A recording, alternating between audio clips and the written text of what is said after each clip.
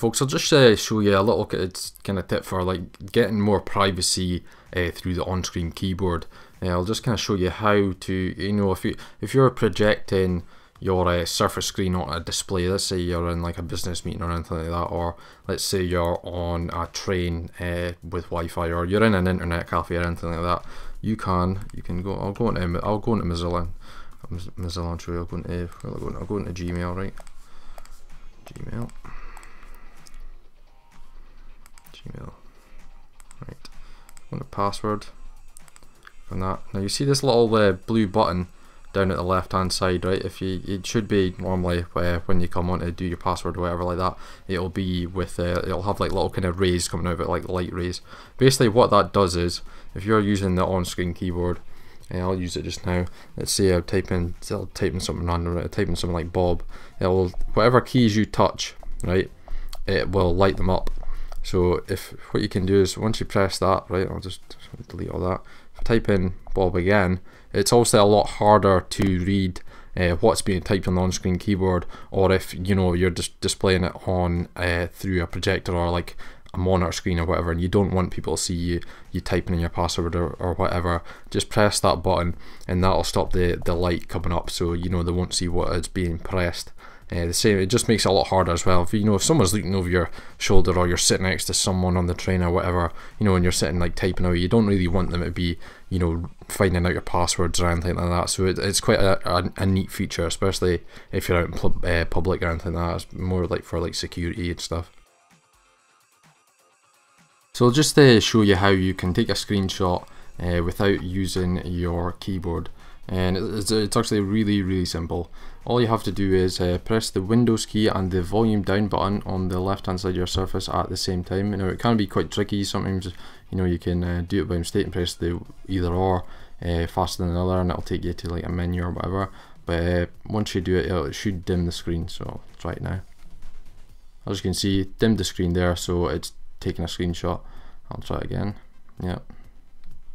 And again, so that's 3, and I'll show you where you can get them. All you have to do is go into like your users, your user folder, and if you go into pictures and go into screenshots, the screenshots that you've taken of your screen will be sitting in there. So it's really easy to find them as well.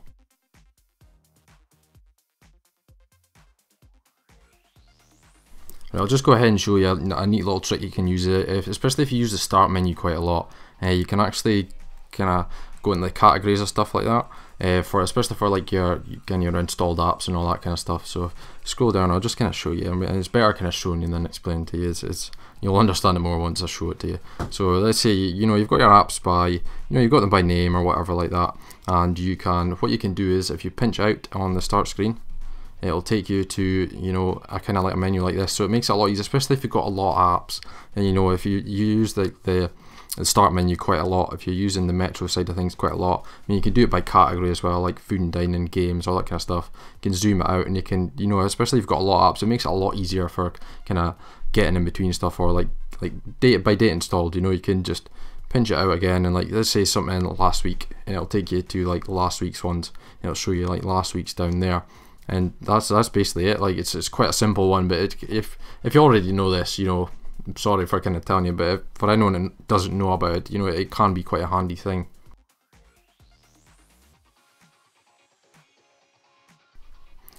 Now this tip that I've got, it's more to kind of, you know, if you do a lot of like backups while you're running your Surface or anything like that, you know, you do a lot of business related things, and you know, you like to do backups while you're working. And you know, you like that kind of stuff to run faster, like the background services and all that kind of stuff. There is a way to do it, and you can also do it for program files as well.